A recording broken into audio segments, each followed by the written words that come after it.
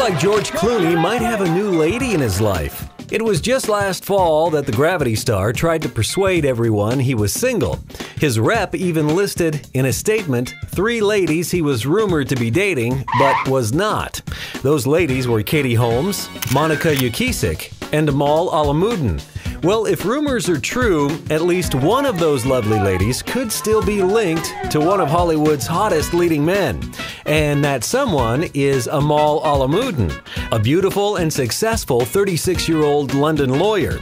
She and George were seen together at the Monuments Men screening that took place at the White House. Quite a nice place for a date, wouldn't you say? One of the World War II vets that inspired the movie told People magazine he saw the two holding hands at the event. So, while it's not clear if these two are really dating, we don't think George can stay single for long.